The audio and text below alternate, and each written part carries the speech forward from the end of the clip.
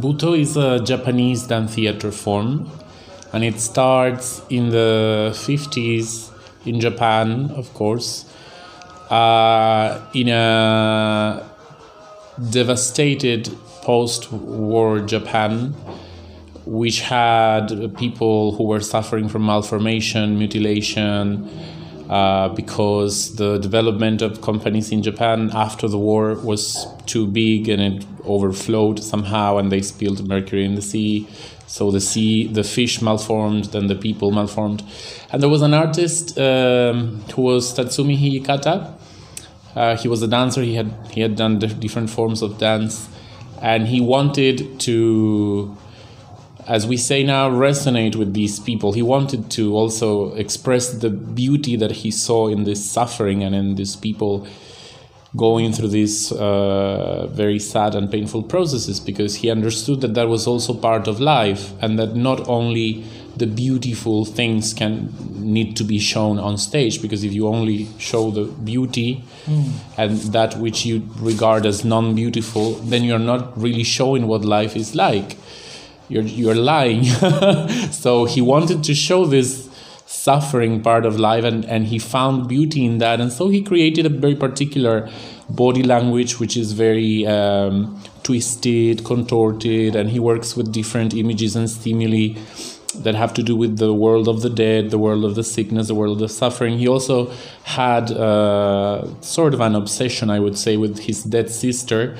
And he also wanted to dance her on stage, and so he most of the times played the role of a woman. We say we had a dress because there's his sister image, but actually then we come to understand that there's no gender in Butoh. A man can be a woman can be a man. There's no gender. It's the world of the dead, of the world. It's a different world. And of course, with time, Butoh has evolved into different schools and different interpretations. And this particular kind of Butoh that we have been practicing, that is called sub-body Butoh, sub-body standing for subconscious and subtle body. It has to do with life resonance mostly. The idea that, okay, Butoh is not just the dance of death or the dance of suffering, it's the dance of life. And life is not like shaped perfectly all the time, like we see lines, straight lines everywhere, but the universe and the world are like this. And so Butoh says, okay, we have to dance that, both what's happening like this in our inner world and also in the outside world. So we talk a lot about this going into sub-body condition, the subconscious state for which we condition. We do movement meditation, and we research different archetypes that may come up while we're moving. But right now, this sub-body Butoh is basically about free movement, and it's a lot to do with improvisation, like how different people and groups of people can connect freely and separate freely. Butoh is the dance of life, but somehow being seen from the world of the dead. That is the idea that is implicit. That's why we go beyond the shape, beyond the forms, beyond technique, although there is technique, of course, and technical training, but it's actually a dance that anybody can dance. Because it's a dance that speaks about different bodies, as I was saying in the beginning. And there's a concept in Butoh, and this Butoh we have been learning in Dharamsala with Rizomli, this sub-body resonance Butoh, which is the concept of the darkness of the body. We just had a fly in the lens. Resonance. That is life, and that is theater, and so these things happen. The darkness of the body. He speaks about the darkness of the body. And I came on a scholarship from Germany to research that, because I was interested in this idea of the darkness of the body as a political tool somehow to deconstruct ourselves, like to embrace this darkness as the unknown, the sides of our mind that have been locked or have been shaped by society, by systems, by school. What happens when we see behind? So yeah, this this is a very nice concept about this Butoh we're practicing that I like. The resonance with life, with oneself, with others, and the darkness, like seeing what is there.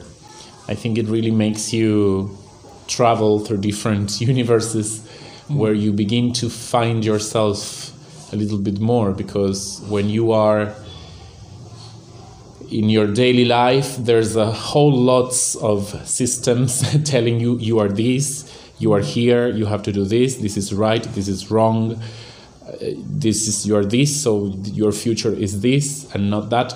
And when you do Butoh, and in general when you do art, but mostly theater and dance, I think, you allow yourself to live other lives.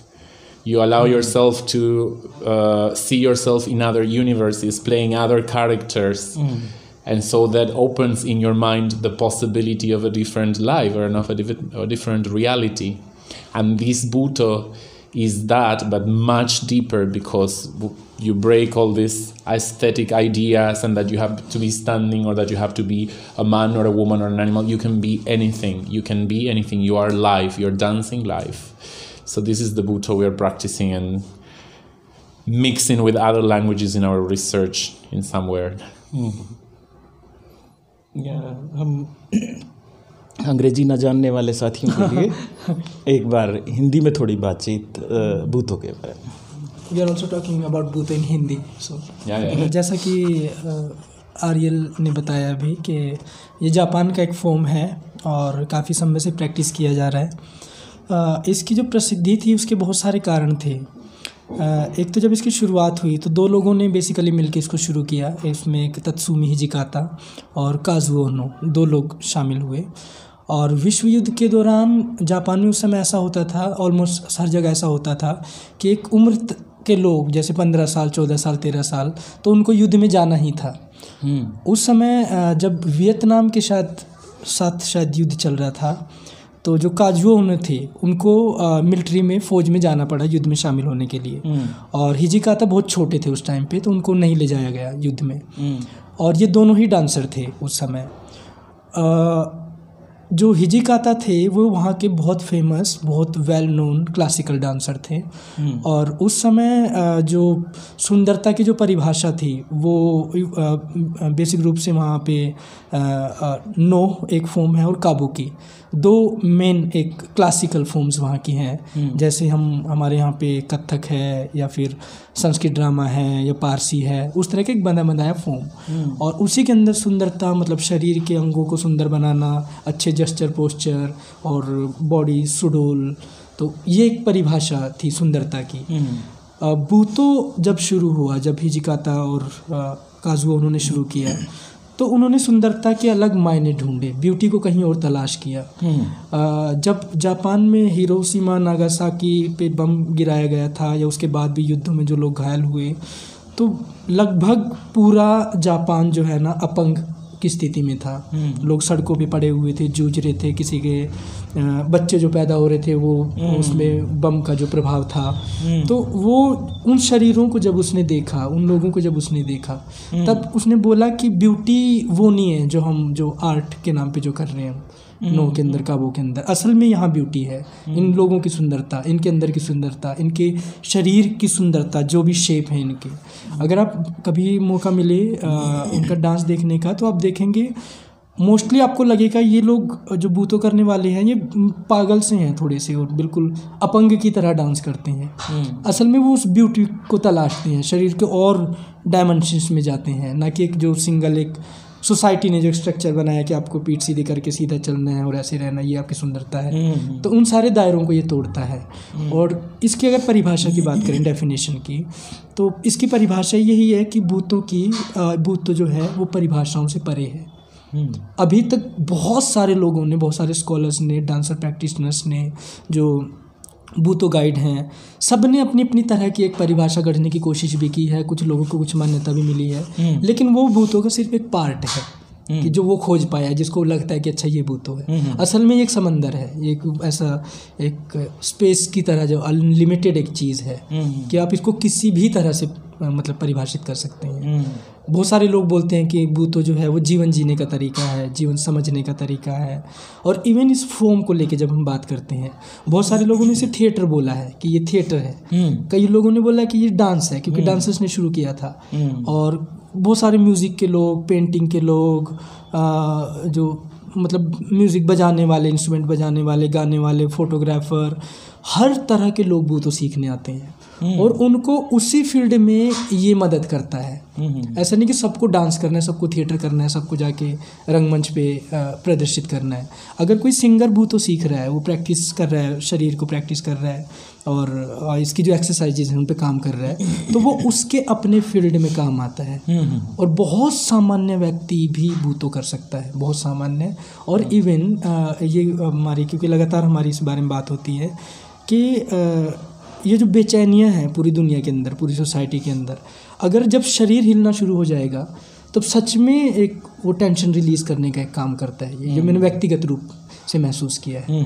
और जिस भी field का व्यक्ति इसमें आएगा, चाहे वो teacher है, चाहे वो डॉक्टर है या कोई भी है, वो उसको उस फील्ड में हेल्प करेगा। ये इस तरह की एक आर्ट है, मतलब वो पूरे आर्ट के दायरों को, जीवन के दायरों को खोलने का, जो लिमिटेशंस हैं उनको ब्रेक करने का एक काम करता है।